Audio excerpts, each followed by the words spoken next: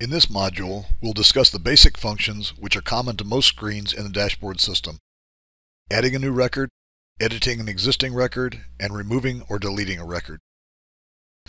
To add a new record, just click on the blue plus button, then acknowledge that you want to add the new record, then type in or paste in the desired information in the text boxes, and finally click the Save button.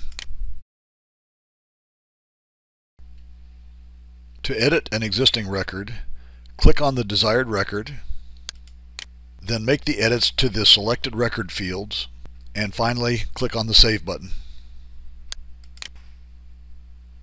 To remove or delete an existing record, click on the desired record,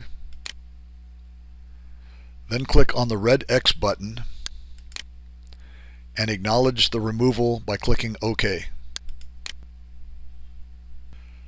Thank you for reviewing the Dashboard Basics module. In the next module, we'll discuss the hierarchy of the planning elements in the dashboard system. We'll show the relationship between organizations, groups, services and initiatives, goals, objectives, and activities. We'll also discuss the vision, mission, and values for each group.